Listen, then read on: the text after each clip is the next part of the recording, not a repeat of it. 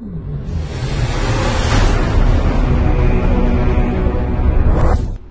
guys, my name's Devin. I'm an aspiring level designer, and today I'm going to show you how to simulate buoyancy within UDK using a radial force actor.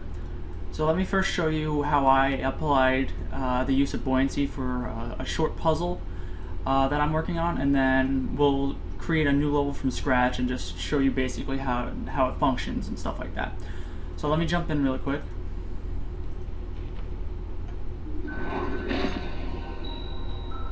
So what I have happened here, I have an empty pool here, and if you press this lever here,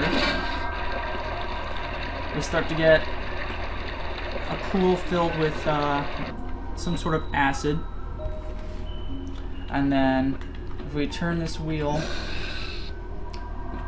it disappears. Then I also get the material to change. Let me turn it back on.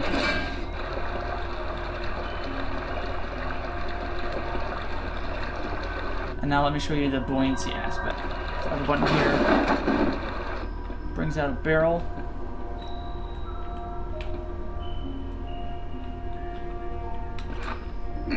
Oh, I missed. And if you miss and fall in, you get damage applied to you. That's how you solve that puzzle. You have to get the barrel, fill the pool, throw the barrel about halfway, jump onto it, and jump across. So that's how I applied buoyancy for a puzzle. Now let's create a new, I'll show you the demonstration level we're going to recreate, which basically does the same thing as this, just very much simplified. So let me open that real quick.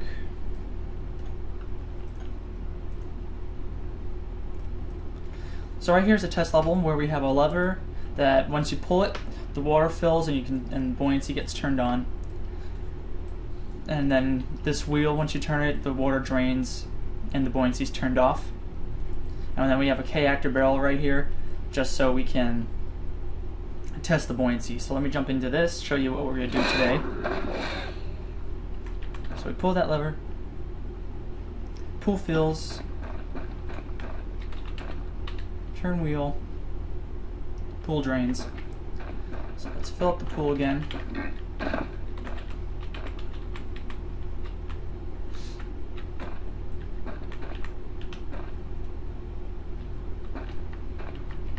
As we can see, we can get the same kind of effect here. We can jump across.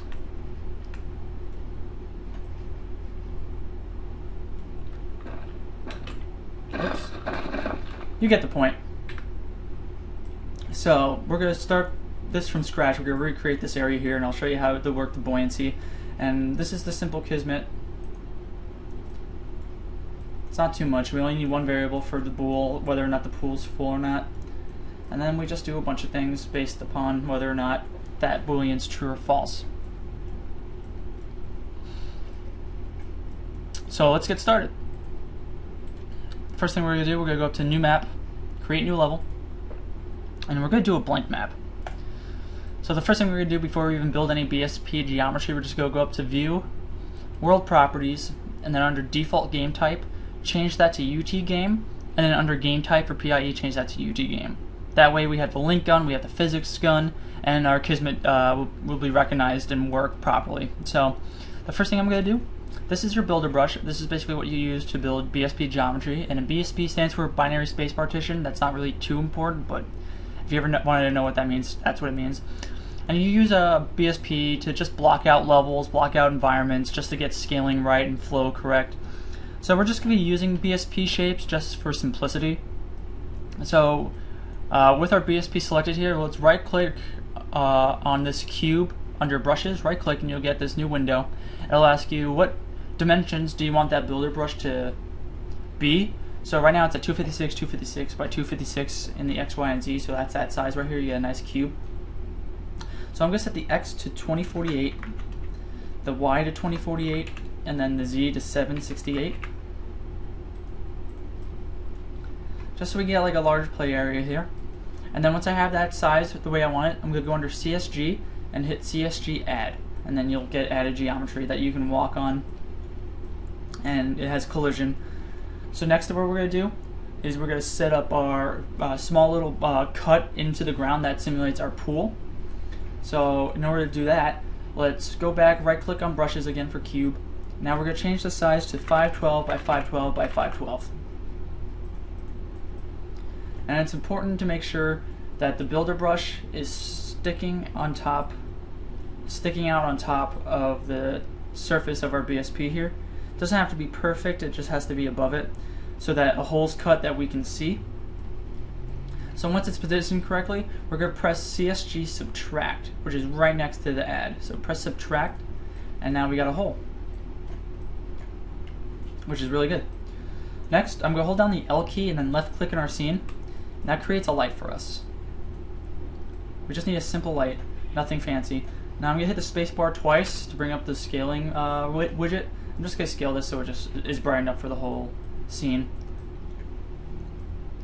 And that's all we really need to do. One thing I'm actually going to do, I'm going to go up here for brush wireframe, click that, and then I'm going to select our red builder brush, move that out of the way, and as you can see, our subtracted brush is gold, yellow, and then our additive is blue. Just for reference, if you're ever working with BSP and wireframe, that's how you tell the two different kind of CSGs apart. So add is blue, subtract is gold. So with the larger blue additive brush selected, I'm going to hit Control P to get the size of my builder brush to conform to that size. Now I'm going to go up to here to geometry mode, and this allows you to select faces of your brush and move them up or down, kind of like if you're editing faces in 3ds Max or Maya. So I'm just going to just be in edit mode, select the top face of my builder brush, and I'm just going to drag up. That's all I need to do. I'm going to exit out again. Now with the size of our builder brush the way we want it, I just wanted to have it like taller than the level and about the same size as the level, because I'm going to add in a light mass importance volume just so we can just bake with light mass. So I'm going to left click on add volumes under volumes here. I'm going to find light mass importance volume. Then I'm just going to move my builder brush, and then this yellowish volume, that's our light mass. So right now I'm just going to go up here, I'm going to change the lighting quality setting. Just change that to preview, we're not going to do anything fancy, and then I'm just going to do build all really fast. Just to get our lighting set up, and then we can start adding our static meshes and convert them to K actors, and then from there we can start scripting. So the first thing we're going to do, we're going to bring in our static meshes that we need. For the example, if you remember from the demonstration video, we had a wheel and a lever, and then our K actor for the barrel, and then we also had a plane with a water texture on it that acts as our pool water. So I'm going to go up to our content browser, and then having UDK game selected over here and the filter on top here, I'm going to search, I'm going to type in wheel, and then I'm also going to hit static mesh just to filter out more, and this is our wheel that we want. So I'm going to left click drag that into our scene. I'm going to press spacebar to get the widget for rotation. Just going to rotate it facing this way. And I'm also going to just scale it so it's pretty large, just so it acts as our lever. And then I'm also going to hold Alt and then left click drag on one of the axes to create a duplicate. Create a duplicate, and then I'm just going to move it upwards. And now we need the pipe we use as our lever, so I'm going to type in pipe. And this is the pipe we use right here. S_HU_DCO_pipes _SM_pipeset B01. So let's just left click drag that into our scene. Now I'm going to position it so it pretty much fits on the wheel. Now I'm going to go up here and I'm going to do non-uniform scaling mode. Just going to scale this up a little bit, make it skinny, make it taller. Then I'm just going to make it slightly skinnier. We're not going for anything perfect, just something that makes sense. So now there's our lever. That's good. Now I'm going to go back to our content browser. I'm going to type in barrel. And we're going to be using a remade fizz barrel. So left drag that into our scene. And then the last thing we're going to need a plane. So I'm going to type in plane. And we're going to need the one that says no collision model, the one that's 18 tries and 16 verts, not the 5,000 tries. We just want a simplistic plane.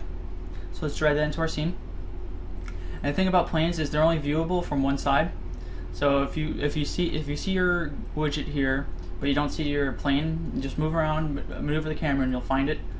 So I'm just going to rotate it so it's facing upwards. I'm going to place it at the bottom of our pool here.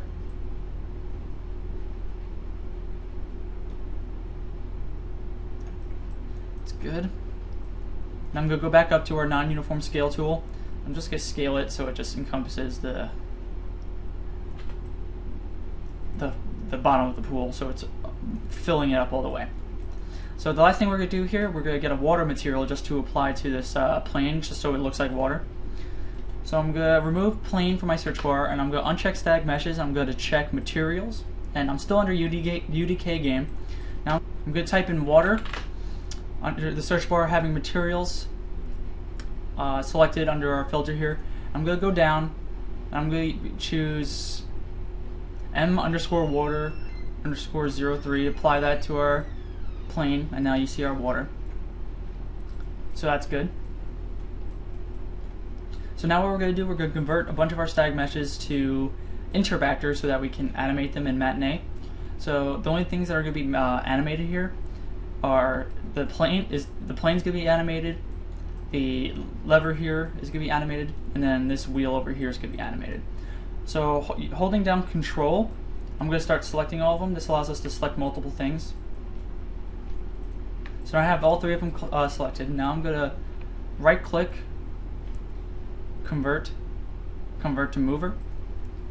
Now this converts everything I've selected to interactors, and just to confirm, having all of those three selected, I'm going to hit F4 on the keyboard to bring up all their properties. And now on the top here you see it says interactor properties 3 selected. So all three of those are interactors, which is what we want. Now the last thing we're going to do here, we're going to right click on the barrel, go to convert to K-actor. So now it is a K-actor. We can manipulate it with our physics gun. So that's good. That's what we want. That's how we're going to use to check our buoyancy. Now I'm going to, with the barrel selected, I'm going to hit F4. Now I'm going to type in the search property, I'm going to type in the word base. And then under dynamic SM actor, the property pawn can base on. Check that, because if you don't check it, that means when you try to jump on the barrel while it's in the water, you're just gonna bounce off. With pawn can base on checked, you'll land on the barrel and be able to stand on it and jump from it. So that's what we want. That's what the kind of behavior we want. So now that we have our K-actors and our K-actor and our interactors set up, let's jump into Kismet and we can start scripting the lever being pulled and the wheel turning. So let's go to Kismet up here, left click, bring up Kismet in a new window. I'm just going to separate the two windows. Now the first thing I want to do, I want to create a variable that will control a Boolean variable that will control whether or not the pool is full or not. So I'm just going to right click, go to new variable, bool, and I'm going to name the var name, I'm going to change from none to is pool full. And I'm going to leave the default at false because the pools could be not full by default. So that's the only variable we need. So with the variable selected, hit C on the keyboard to create a comment. I'm just going to type in variables. Now we got a nice little box around our variable just to keep it isolated and neat. So the first thing we're going to do, we're going to animate our pipe here. So when you pull it, it's going to animate how it was in our demonstration video. It's going to be pulled down to the left and then go back to its initial position so you know it's been pulled. So making sure that the pipe is selected in the editor, let's right click, go to new Matinee, double click on the Matinee to bring up Matinee window. Now the first thing I'm going to do, I'm just going to drag the red triangle, left click, drag it to 1 second, because I only want the animation to be 1 second long. Now making sure the pipe is selected in the editor, right click, go to add new empty group. I'm going to call this lever. Now right click on that empty group and do add new movement track. So now we have a movement track, which is what we want. And now what I'm going to do is I'm going to set up about 4 or 5 keyframes that I'm going to use for each keyframe. I'm going to move this to the left and rotate it down a little bit.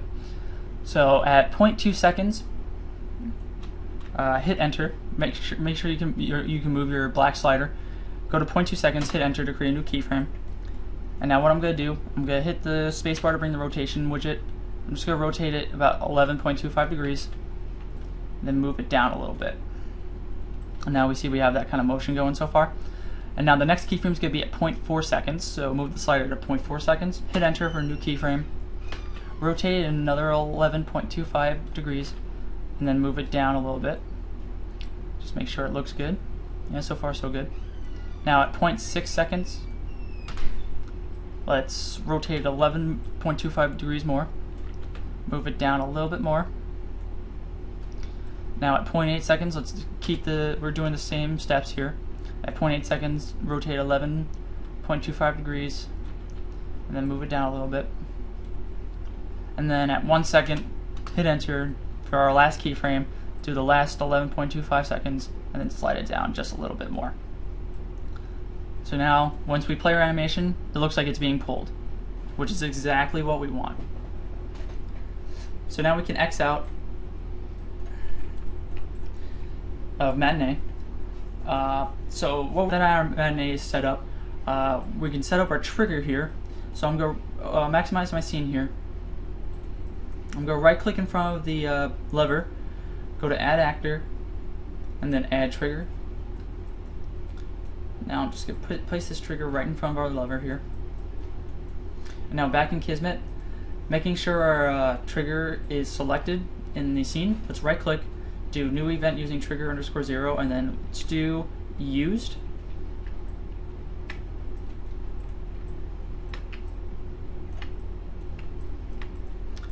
And then we're going to go use to play, and then completed to reverse. And I'll show you why in a second. Let me just make sure we can change the max trigger count from 1 to 0 so we can use this infinitely. So now let's jump in and I'll show you why we did the completed to reverse. It's like we pulled it down and pulled it back up. So that's the kind of behavior I wanted. So if you want something different, you can change the Matinee to your liking. And that animation was kind of slow. So what I'm going to do, I'm going to go under play rate. I'm just going to change 1 to 2 just to make it play faster, play twice as fast. So I'm just going to see if it's playing fast enough now. Yeah, that's good. I like that. Now I'm going to disconnect used from play because we got to do a few things before then.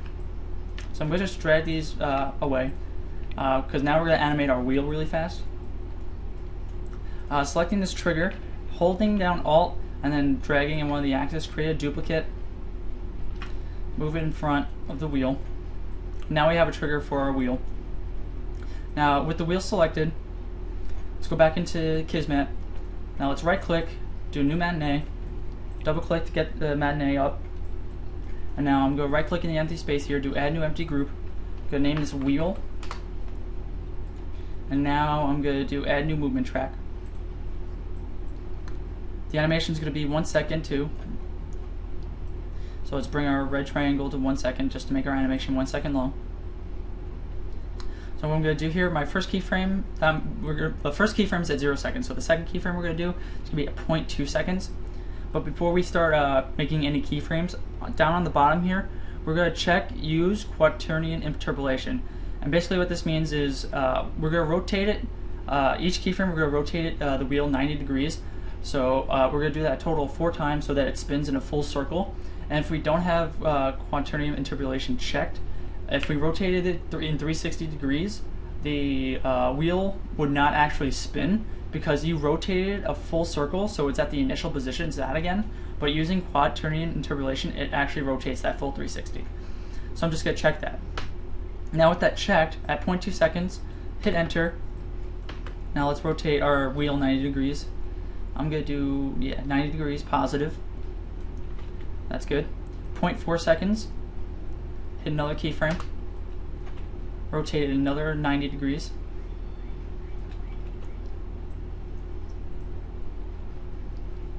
At 0.6 seconds, we're going to do it again, another 90. And then lastly, at 0.8 seconds, we're going to do the last 90. So let's see if it actually rotates in a full circle. Yep, that's working. And actually, we don't actually need the animation to be 1 second, so let's just move this to 0.8 seconds, so it's the exact length of our last keyframe. Play it, and it's working. Great. That's exactly what we want. Now let's select our trigger in front of our wheel, right click, go new event using trigger 0, then used, and then under its properties, change max trigger count to 0.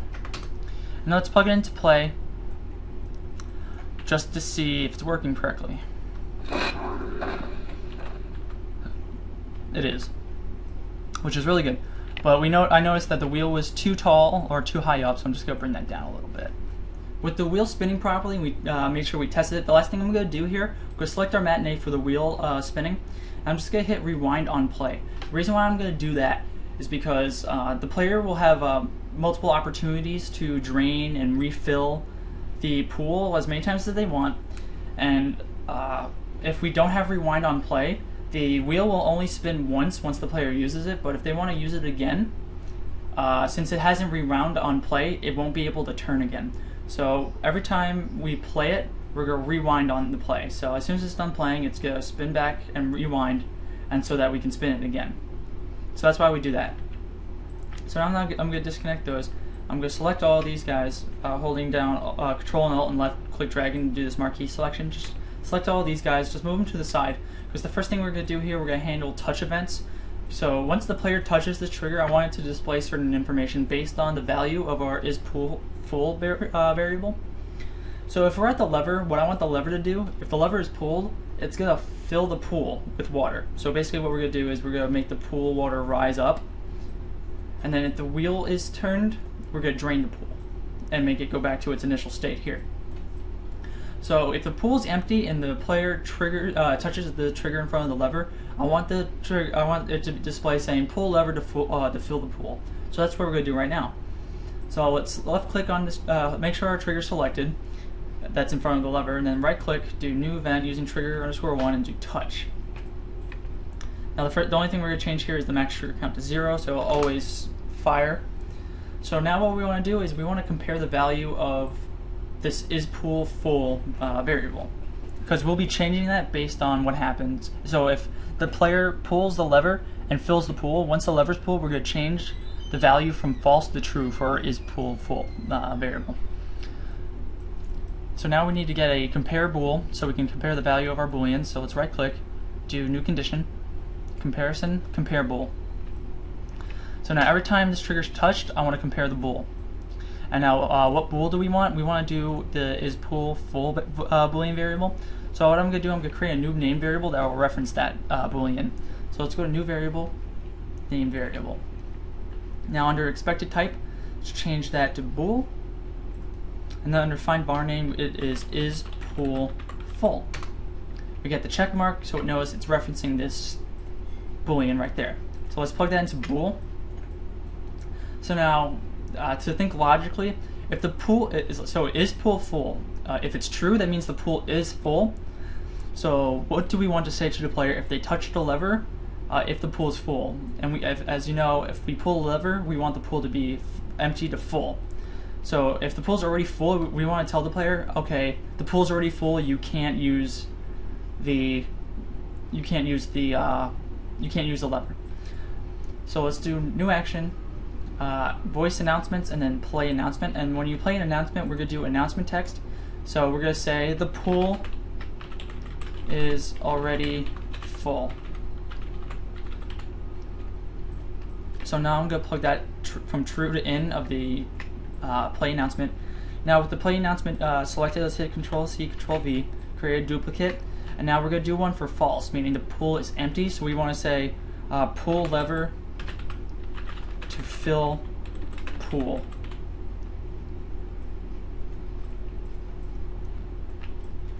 And that's all we really need to do for this one touch event. So we're going to do the same thing essentially with the other trigger for our wheel, but it's kind of going to be opposite. So with the trigger in front of our wheel selected, let's right click, do new event using trigger _0, and then we're going to do touch. And once again, we're going to change the max trigger count from 1 to 0. Now let's hold Alt and Control, and then select all the compare bool node and the name variable. Now we're going to go to touched into the in, and now I'm going to copy one of the play announcements. So if the pool's full, if that's true, the wheel is going to drain it. So what we want to say is spin wheel to drain pool. So that will go into true. Now let's copy and paste this again. We're going to have to do it with false. So we're going to say the pool is already empty. Alright, so that's all the touch events we need to do. Now just to go over it one more time. With the lever touch events, if the pool is empty, we want to say to the player, okay, pull the lever to fill the pool. But if the pool is already full and the player touches the lever, we're going to say the pool is already full, you can't do it. We can't use it.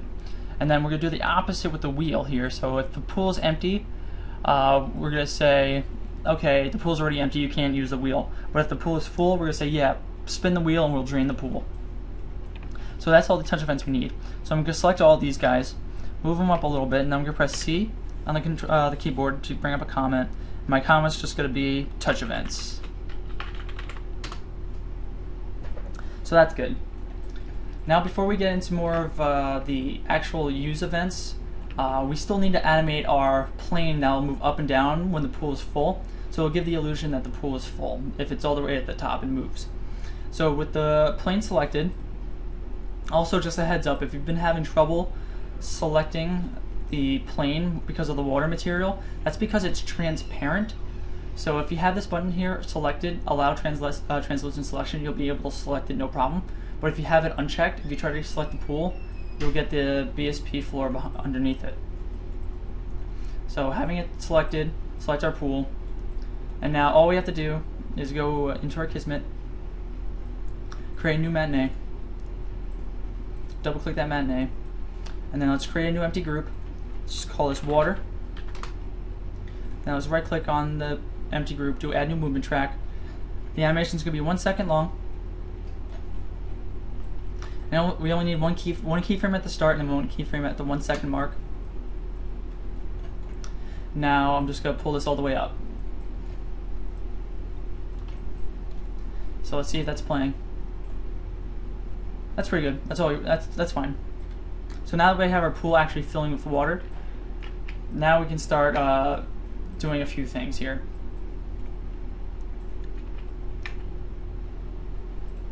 So the first thing we're going to worry about, we're going to do our lever. We're going to do our lever first. So that's trigger 1. So what we need to do, when the trigger is used, we want to compare the bool again. The isPool is full variable. So I'm going to copy and paste the compare bool in our name variable. Bring that down. Now I'm going to plug in used of the trigger 1 into the in.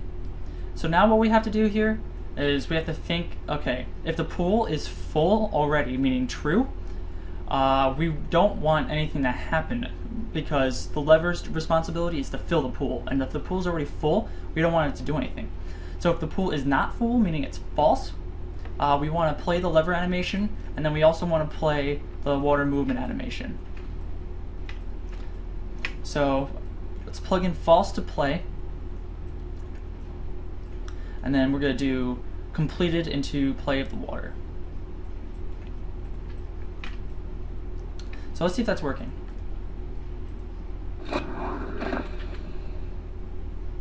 Yep, that's working. Great. Now what we need to do is once the pool is full, once the lever is used essentially, we want to set the isPool variable, is the isPool full variable to true. So what I want to do is I want to right click, go to new action, let's go down to set variable bool. So the value we want is true. So let's create a new Boolean variable by going to new variable bool, and then change its b value from 0 to 1 to make it true, and then plug the value into that Boolean. Now the target's going to be our isPool full name variable, so let's copy and paste the version of that, plug that into target, and so once the animation for the lever's complete, we want to set that Boolean. So now basically what's happening here is once the trigger is used to pull the lever, we're going to say, okay, is the pull full or not? If it is full, nothing's going to happen. But if it's not full, then we're going to play the lever animation of you pulling it. Then we're going to set the is pull full variable to true. And then we also play the water animation to fill, which is exactly what we want. So I'm just going to move these guys a little bit downwards, just to give us some space for our other trigger.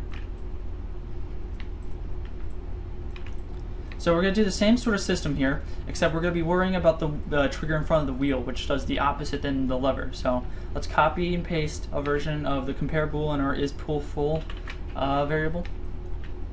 Let's plug in the used into the in.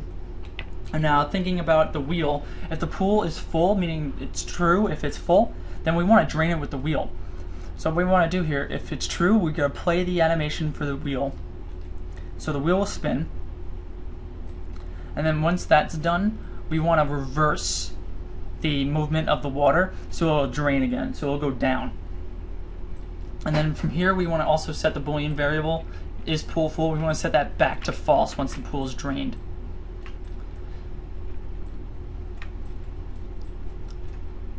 So let's plug that into the completed of the wheel spinning animation, and then we'll just change the true back to 0 to false. So now right here it's saying, okay, if the trigger for the wheel is used, we check if the pool is full or not. If it is full, then we play the animation of the wheel spinning, and then we play the animation of the water in reverse, so it's draining, and then we set the is pool full variable back to false, which will come in handy if we want to go back and forth draining and undraining the pool. So let's see if that's working.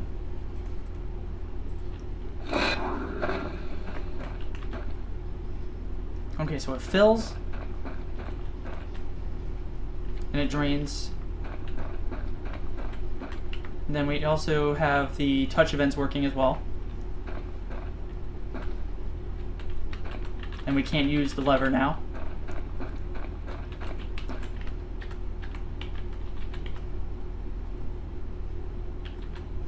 Yep, everything's working the way we want. So that's really good. So the very last step here is to actually create the buoyancy for the K-actor barrel to float on. Now in order to simulate buoyancy in UDK, without going into hardcore programming and stuff like that, we're going to be using a cylindrical force actor.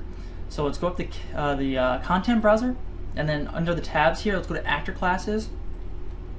And I'm just going to type in the search bar cylindrical, and then we'll get right here RB_cylindrical force actor. So let's left click drag that into our scene.